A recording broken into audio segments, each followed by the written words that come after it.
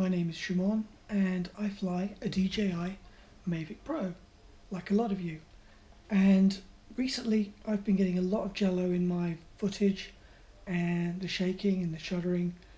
I've been very lucky. I've had a few days when there's been nothing at all, but most of the time I'll get some judder on nearly all of my shots. I've checked the gimbal and it's not popping out over the top like some people have said, but the camera is very, very light and the gimbal vibrates, and that's the problem. I tried a few things, but the solution seems to be to add a UV filter or a ND filter to the camera. Not because of the filtering properties, but because of the weight.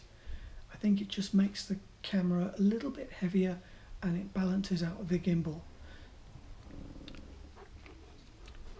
So I bought this set of ND filters on Amazon from a company called Niwa, a Chinese company. Didn't cost very much. And I added this UV filter. Just stuck it on the front of the camera. So I've put the UV filter onto the Mavic Pro camera and it just makes it a little bit more solid and the gimbal seems to handle it better.